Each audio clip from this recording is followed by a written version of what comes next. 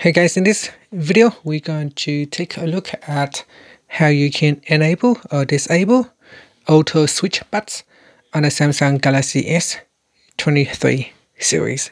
First, tap on the home button to go back to the home screen, and from the home screen swipe down at the top and tap on the settings icon. In settings, go down and tap on connected devices, then tap on auto switch buttons.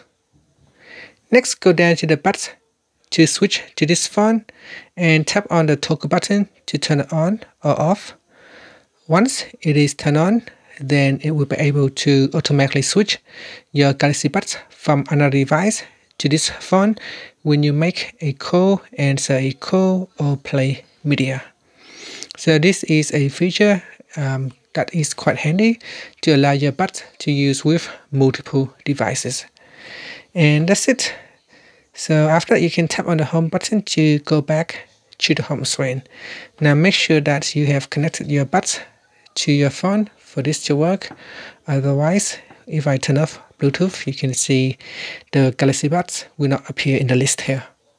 And that's it. Thank you for watching this video. Please subscribe to my channel for more videos.